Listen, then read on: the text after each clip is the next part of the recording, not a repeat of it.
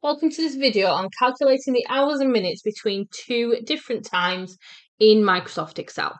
So on my spreadsheet open right now, I have two columns. G is the start time and H is an end time. And I very simply just want to work out how much time is between those two times. And some of them do cross over. Say row 7 starts at 11:45 p.m. and ends the next day at 7:23 a.m. So I can probably work a lot of these out, and they've only got 7 options.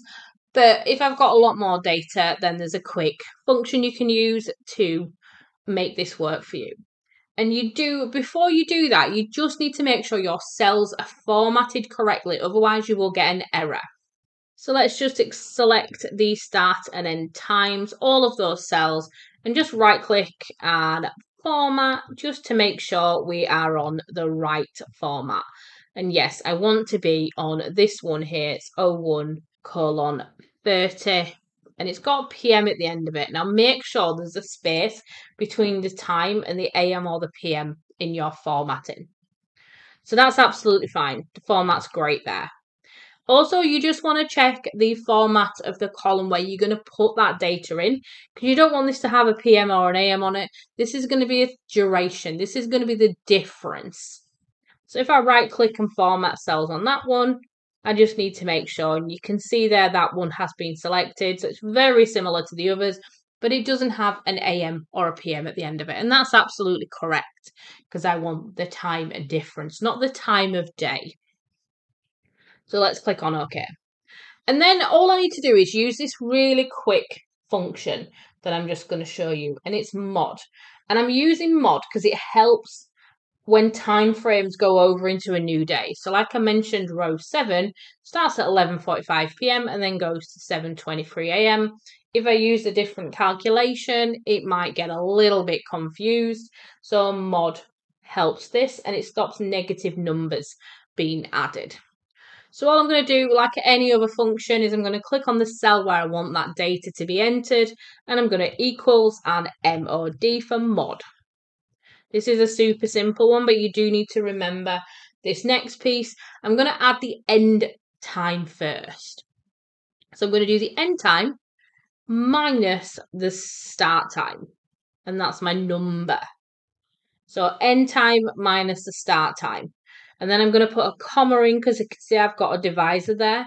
And my divisor for this little bit of functionality is a 1. And then close that brackets. So I've got end time minus start time, comma 1. And when I press enter, it's giving me 8 hours and 53 minutes. And all I need to do then is click and drag that down. And you can see, even though this one here in row 7, even though it goes overnight, it's given me 7 hours and 38 minutes, which if I do a quick calculation in my head is absolutely right. Yes, it is. Because it's taken into account that 15 minutes that's in the previous day. But if I didn't use mod, if I use a different calculation, I would have probably got a minus or negative number in that one. So I can see here that I've got a few orders that have taken a long time and a couple that are really quick and simple and easy. So it's allowed me to calculate and see that hours and minutes in between two different times in Microsoft Excel. So if you're having to interrogate your data and figure out some time frames, then this might be a useful little function for you. Remember, equals mod, end time minus start time, comma and 1, just to help stop any negative numbers if you cross over days, and this will really be a nice useful little function for you. Don't forget to like and subscribe to the channel and let me know what videos you'd like me to record next.